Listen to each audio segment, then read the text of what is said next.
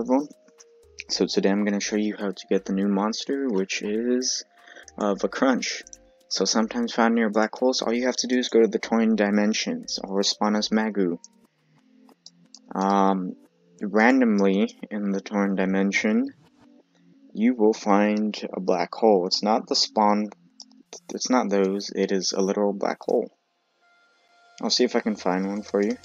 It's really small, and sometimes the new monster will spawn around it. You do not have to go in it, but it will spawn around it.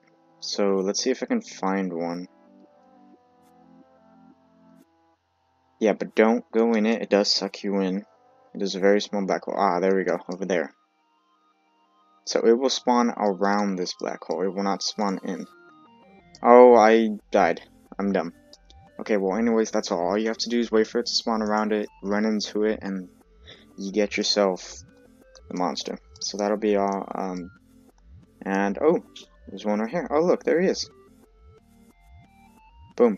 Anyways, that'll be all. Peace out.